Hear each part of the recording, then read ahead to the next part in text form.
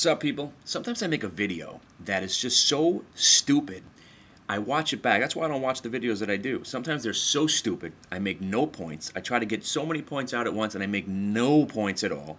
I tell a joke, the punchline's all messed up, and I don't even want to post the video, and that's what I just did. So I'm going to sum it all up and say why the market's going up right now. The market is going up right now based on this iPhone right here, okay? It's getting sketchy on me, okay? And there's no way in hell I'm not buying a new one. That's it right there. No way in hell. I don't care what my situation in life is. There's no way in hell I'm not buying a new one. Now, in college I took a course called Death and Dying. I know, sounds morbid, but you learn all this crazy stuff about life and death and dying. Don't want to get morbid, but it's all about when somebody dies, you go through these stages. First you're angry, and eventually it leads to the acceptance. I went right to no stages. My iPhone's it's dying.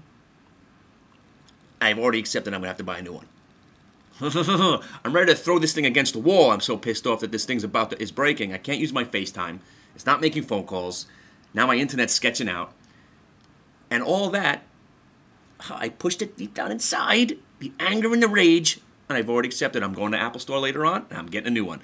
First, I will be nice, and I'll say, hey, please, hello, kind sir, can you please try to fix my iPhone?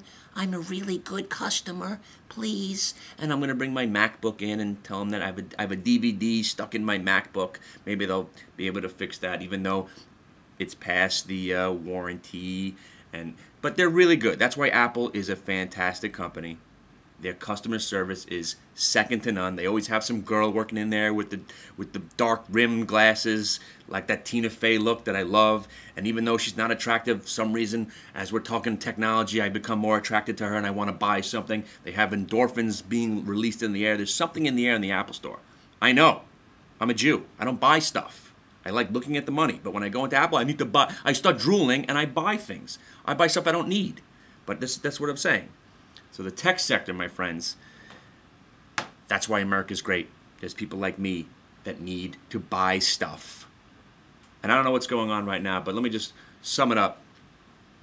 The reason the market's going down, not going down today, is because I lightened up on my naked puts. And if you don't know what that means now, you're going to have to come into the secret double probation chat room to learn more about what naked puts are all about. Because I speak tech speak, I speak stock speak here on these videos, and sometimes I just assume everybody knows what I'm talking about. But if you don't, that's why you're going to have to tune in when we're going live, and we're going to be talking about this garbage all day until your ears start bleeding. But you know what? Once you get past the bleeding ear stage, you're going to have all this money, and you'll be able to pay your doctor bills, so it'll be worth it. It'll be worth it.